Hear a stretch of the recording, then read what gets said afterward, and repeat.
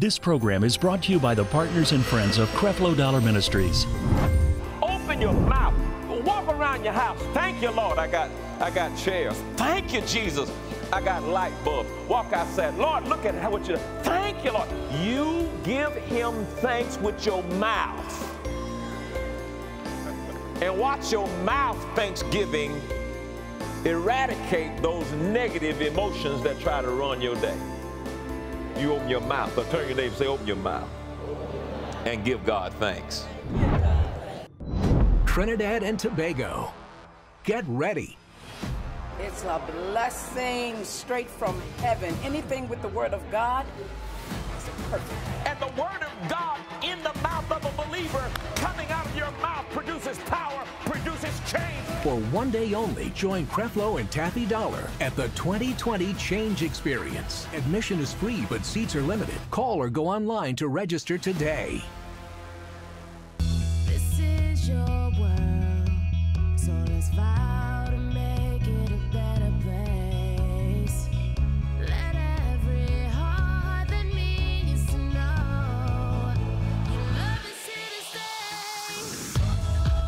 It's time we live a new life.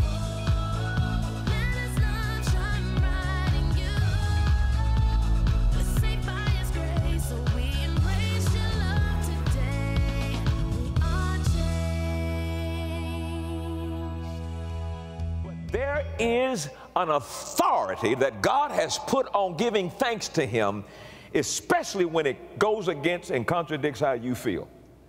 If you want to absolutely get victory over negative emotions, if you will begin to employ thanksgiving and gratitude, a gracious, grateful heart and attitude, if you begin to do this, you'll overcome those negative emotions. In everything, give thanks. Well, look at Philippians chapter 4, verses 6 through 7. What about when you're worrying? I'm not saying that you won't get worried. I'm not saying that you won't feel lonely. I'm not saying that you won't feel depressed. But I am saying to you, if you can't think of a scripture, or if you can't remember none of the stuff I've talked about in this series, find something to give God thanks in the middle of the thing. Learn how to do that.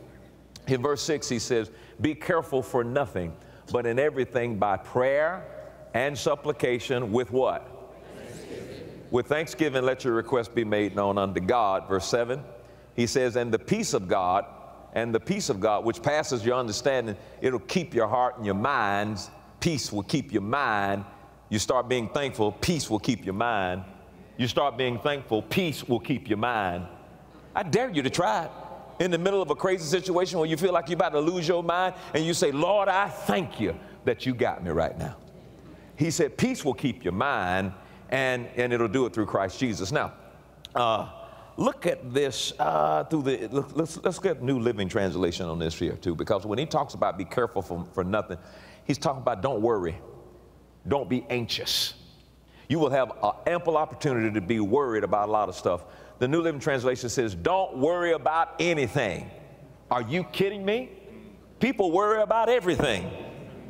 Now, if you tell me not to worry about anything, there must be something you're providing for me so that I can at least overcome worry when it comes up, because worry seems to appear a lot.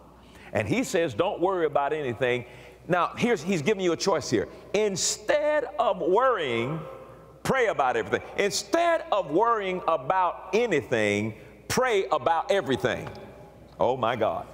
Instead of worry, so worry comes, the next thing you need to ask yourself, have I talked to God about this? Instead of worrying about anything, pray about everything. Tell God what you need.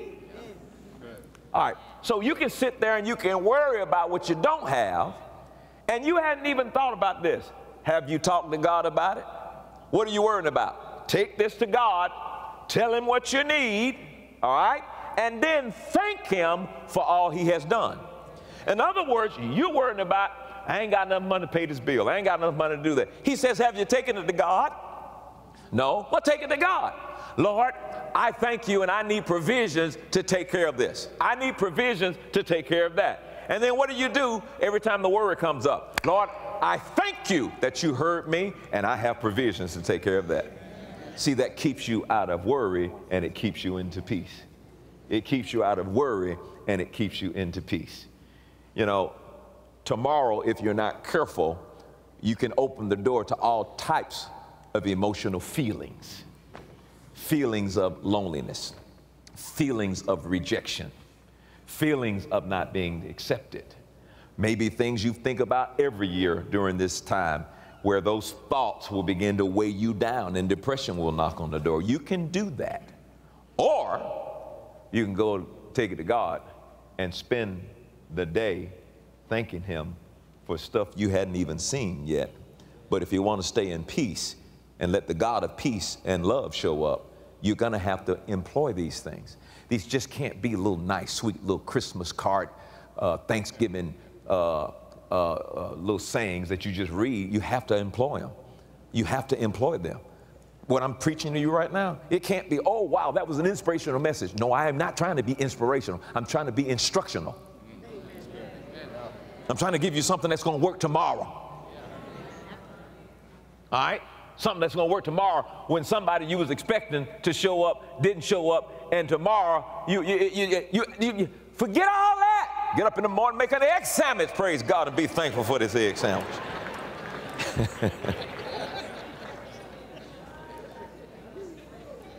Are you listening to me?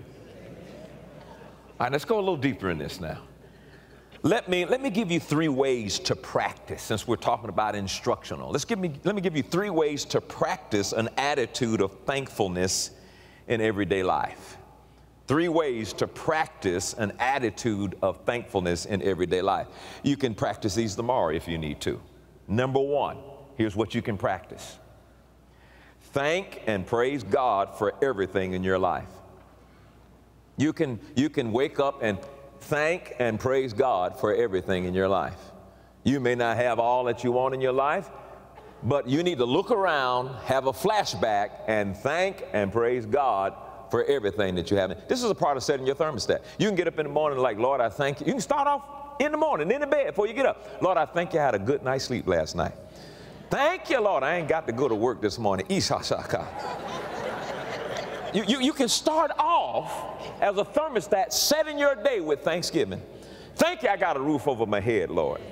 Thank you, Lord, like they do in the Baptist church, I woke up in my right mind. Huh? Still have the use of my limbs. Got my eyes, hallelujah. Brain still functioning. I can remember how old I am. See, you will preach to yourself, and before you know it, you're happy, praise God. Thank you, Lord, I might not have filet mignon in the refrigerator, but I got ground beef. Hallelujah. You've got to make a decision to practically thank and praise God for everything in your life. Look at Hebrews chapter 13, verse 15. To thank and praise God for everything that you have in your life. These are practical things where you can do this. Hebrews 13, 15 says, by him, therefore, let us offer the sacrifice of praise to God continually. That is, with the fruit of our lips, giving thanks to him. So we're not talking about you thinking of the Thanksgiving. He's talking about opening your mouth. Open your mouth, whether you're around somebody or not. Open your mouth. Walk around your house. Thank you, Lord, I got chairs. Thank you, Jesus, I got light bulbs. Walk outside. Lord, look at what you do. Thank you, Lord. You give him thanks with your mouth.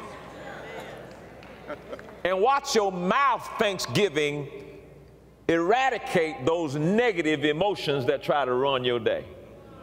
You open your mouth. Or turn your neighbor and say, open your mouth. And give God thanks. Amen. So here's the second way you can practice an attitude of thankfulness in your everyday life. Don't allow yourself to complain about anything. Don't allow yourself to complain about anything. Wake up tomorrow and set yourself. How do you do that? The first thing you say to yourself tomorrow is, tonight, right now, watch your mouth. Turn your neighbor and say, watch your mouth. Watch your mouth. That'll get you in trouble always. Watch your mouth. Sometimes I'm getting ready to say it. I say, don't say it. Don't say it. I say, you know what I'm going to say? I got an idea. Don't say it.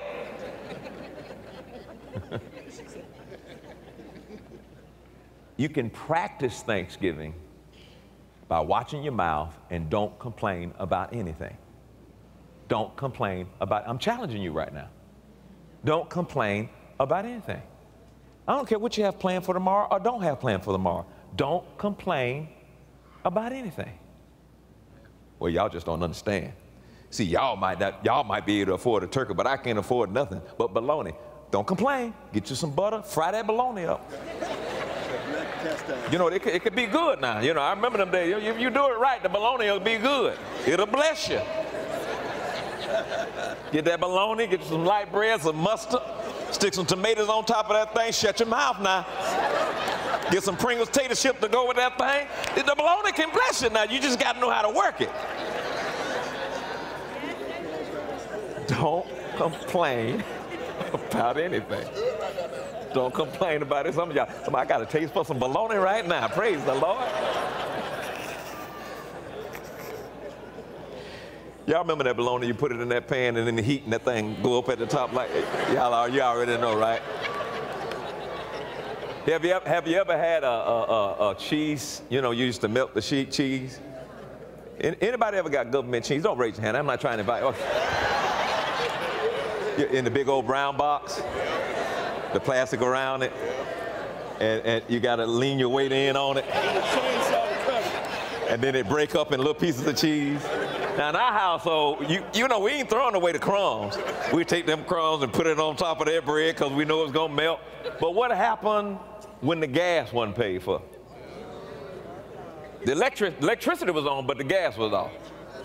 Boy, you take that wax paper, put it on the ironing bowl, turn that iron on. Come on, somebody, that's broke, ain't it? Put that iron on, see that cheese start melting. You got to figure out how to give God thanks in everything.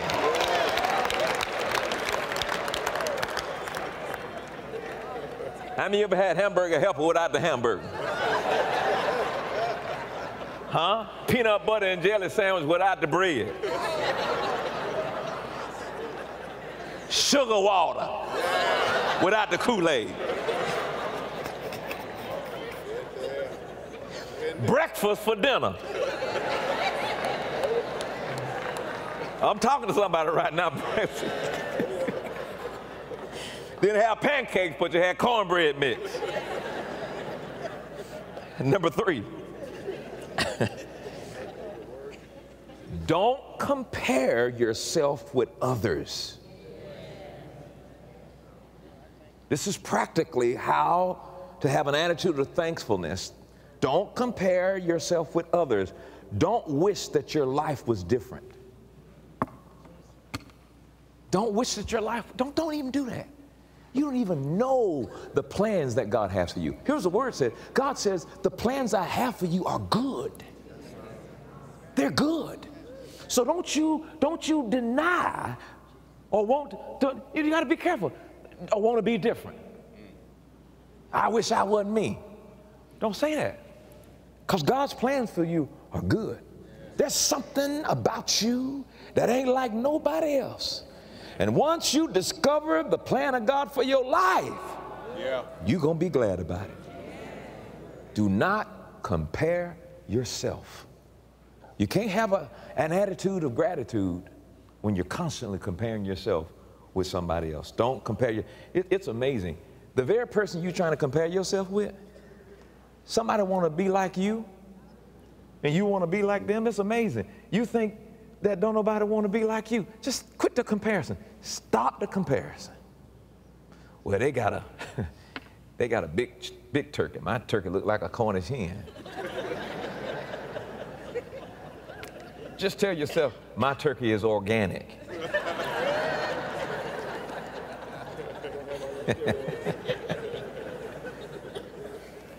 Now, I believe that these 3 points can put you to a place of contentment. Let me look at 1 Timothy chapter 6 and 6. Now look at this, 1 Timothy 6 and 6. He says, but godliness with contentment is great gain. What does it mean to be content? It's a mind that's at ease. The ease of mind. Contentment, this place of satisfaction. Contentment, an ease of mind. You know, negative emotions won't let you have an ease of mind. In fact, negative emotions are there to destroy the ease of mind. Now listen to me carefully. Now, in reading this, I'm thinking, all right, well, first of all, who wrote this? The Apostle Paul wrote this. Who did he write it to? It was a letter to Timothy. And I said, oh my God, I didn't see that. The guy who wrote Be Content was in jail when he wrote it. He was in prison when he wrote it. Now, I didn't really get a hold of this until I actually visited the prison that Paul was in. I went to the prison that he was in. And we walked in it was, what, downstairs, Taffy? In a hole, really. And they would feed him and everything from a hole at the top. The ground, Paul's ground, was cold and eerie, and when the lights are off, it's pitch black. The guy who said, be content, be eased, have an ease of mind, was in a dark prison waiting to be killed. I mean, they had his name up there, the date when he was going to get killed. And he wrote, godliness with contentment is great gain. Here's a man who should not have had an ease of mind, saying, be content. Now, you may not be in line waiting execution. But he says, even in line awaiting execution, be content. And you upset because you got 2 eggs instead of 4. You see what I'm saying? Be content. And he says, godliness with contentment. How many want to see great gain in 2019? Amen. Equals great gain. There's something about living a life of contentment, even in the midst of hard times, that will make the difference in your life, an ease of mind. So I want to close this by showing you this. There's some benefits. There are some actual, tested, proven benefits that come from being thankful and having a gracious attitude. I'm going to give you 12 of them and then close with 3 scriptures and we're out. Number 1, benefits of thankfulness. It reduces depression. When you live this thankful life that I'm talking about, it will reduce depression. Number 2, a thankful life will get you a promotion at work. What? Don't nobody want to promote somebody that complained and got a problem all the time? A thankful life will get you promotion at work. An ungrateful, well, I ain't gonna say that. Number 3, a thankfulness will improve our self-esteem. You practicing living a thankful life will improve it's been proven, it will improve your self-esteem. Number 4, thankfulness will increase our energy. I tell you what, when you start walking around and living a thankful life, man, you'll improve your energy. Number 5, you know, being thankful will help you to develop a strong immunity system. Being thankful will help you, that attitude, that dis-easement, being thankful will help you to develop strong immunity. Been proven. Number 6, being thankful will decrease blood pressure. I'm on blood pressure medicine. I think you just need to be a little bit more thankful. Number 7, being thankful will increase sleep quality. Being thankful will increase sleep quality. I was amazed at some of these studies that they have done where Thanksgiving is concerned. Number 8, being thankful will reduce and cope with negative stress. Being thankful. You can go around and meditate on the bad emotions and be stressed out over it. Being thankful will reduce that stress. Number 9, being thankful will reduce negative emotions such as envy, anger, and hatred. Just being thankful. Envy, anger, hatred. Being thankful. I don't know who you got coming over your house tomorrow. You might have somebody coming over your house you don't like, and they some kin to you. Start the night being thankful, and you can greet them with a holy hug tomorrow.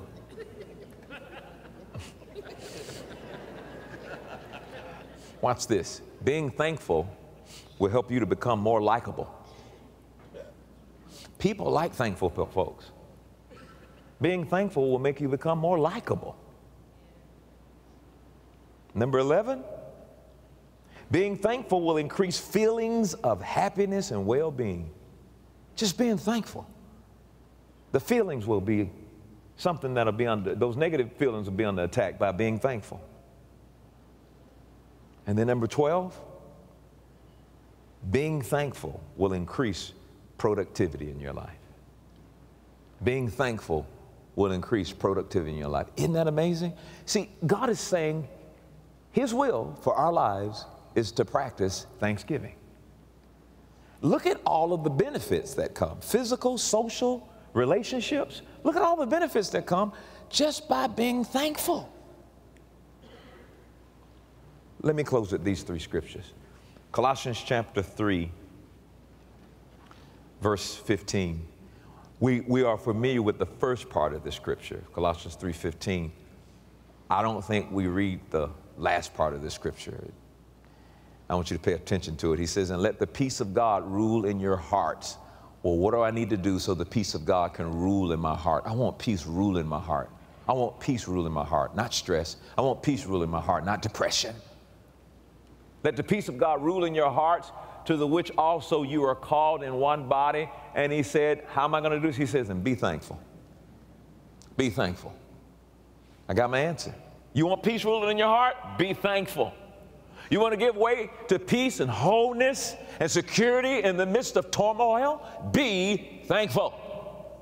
Praise God.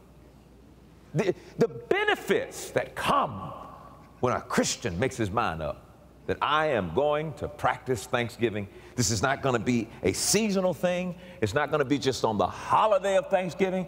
This is a part of my life as a Christian. Look what he says in Psalms 104, and then Psalms 106 and 1, and we'll close. Psalms 104, and just the encouragement that I get from Psalms 104 isn't something that I want to encourage you with. He says, bless the Lord. Now here he is talking to his soul. That's where his emotions are. Now you may have to talk to your soul. You may have to talk to your soul. I went to a movie last night, Taffy and I, to see a premiere, the little boxing thing, and I was wondering why hadn't I gone to this movie theater in a long time, and I'm just trying to figure out there's some reason why I hadn't gone to this movie theater, but I couldn't figure out why I hadn't gone to the movie theater until I got there and remember. You know, your cousins came to the movie theater last night and talked through the whole thing. You ever been to that? Talk through the whole thing. Want to give a play-by-play commentary on the whole thing. Then sister girl come on the right side with her phone. Hey girl, how you doing? Oh, I'm just here doing it. I couldn't believe it. I'm just thinking the whole thing. You would think, well, a little courtesy that just kind of says that people can't hear because I'm talking. No, they just kept on talking through the whole, you understand what I'm saying? Through the whole thing. And then I sat down, and then this big old head just right in the middle. And you know, if you lean back, the head will disappear. No, they want to sit up the whole time. And I said, now I remember why I don't come to this theater. Because Pookie and Quita and them come at nighttime, and I need to go somewhere else. The whole TV. Well, you know what I'm talking about now? No, you're going to jump like that. No, they probably going to do it right here. Hello? No, you ain't here right now. Oh, my God, dog. All y'all cousins came last night. So I had to talk to my soul.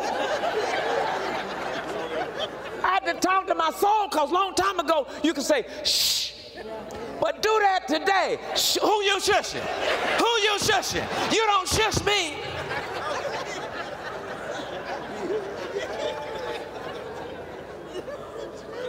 So sometimes you have to talk to your soul.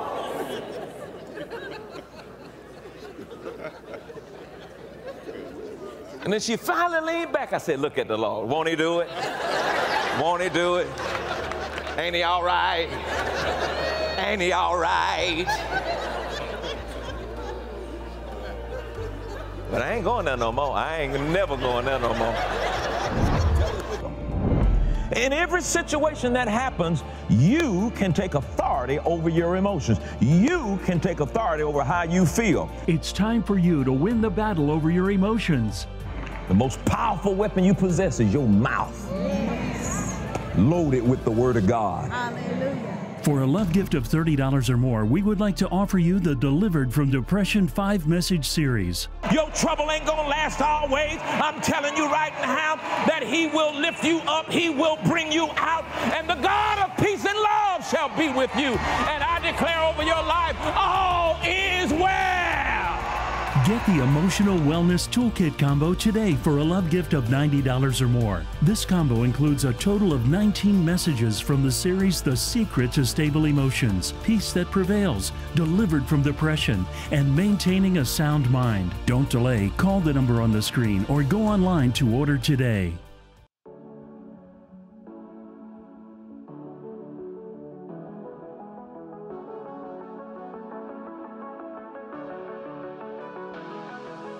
Creflo and Taffy Dollar are blanketing the world with the message of grace and biblical equality. Souls are being saved and lives are being transformed all around the world. I'm so excited to be exiting the Change Experience here in Kingston, Jamaica. It was awesome. It was awesome. It was awesome.